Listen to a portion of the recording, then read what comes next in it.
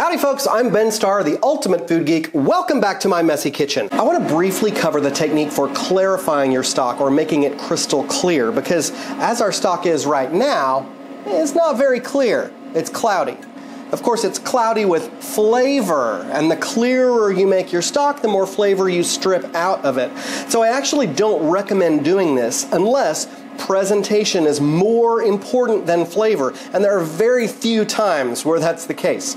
But the classical consommé, or a crystal clear broth, is occasionally something that you'll want to produce for a special occasion. And I do have a birthday this week where I'm serving a really beautiful wonton soup, and I want those handmade wontons to float in that nice crystal clear broth for a formal occasion. Now, if you're not familiar with this technique, it's going to look and sound super weird, but it actually works. For every quart or liter of stock that you want to clarify, you're going to use 2 egg whites, a couple of teaspoons of water, half of a teaspoon of vinegar, any type, and the crushed up eggshells from the eggs.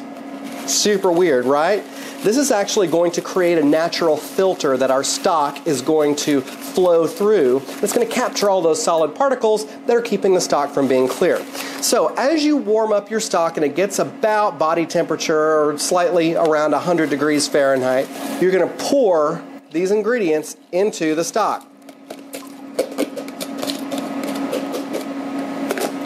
Give it a nice stir, and then continue to heat over medium to medium-high heat, and you'll start to notice an unusual transition take place the warmer the stock gets. As the mixture heats, give a gentle stir every now and then, scraping securely and firmly along the bottom of the pot just to make sure you're not scorching any of those egg whites or shells.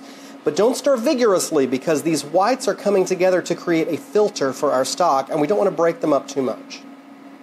When your stock comes to a simmer, reduce the heat and maintain that simmer for about 5 minutes. You don't want a rolling boil, just a nice simmer.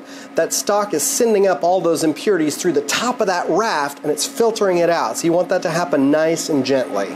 20 minutes later, and our egg filter has definitely solidified, and you can see from the stock floating on top of it that we've achieved pretty significant clarification. Now what we want to do is very gently remove the majority of the egg raft with a slotted spoon.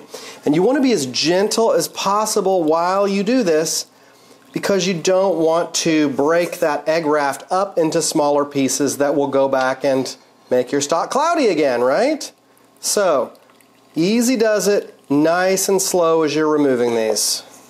At the end, we'll be able to dump the rest of this raft and filter out any extra consommé so that we don't lose a drop.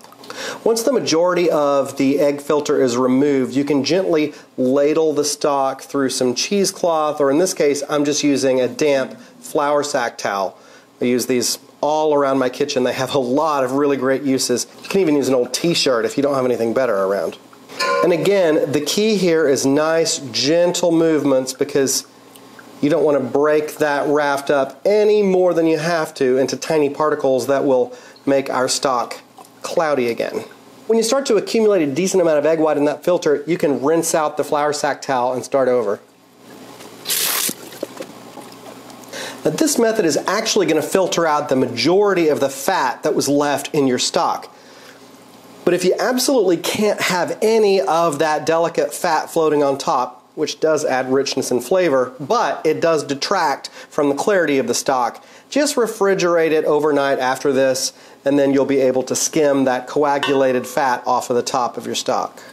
When you get down to a point where it's feasible for you to do so safely, you can delicately pour the rest of that stock through the filter. And there we have it, our beautifully clarified stock. The difference is pretty stark, right? Now, as I mentioned before, when you remove the solids from the stock, you also sacrifice flavor. I'm actually going to do a direct taste test, and I've never done this before.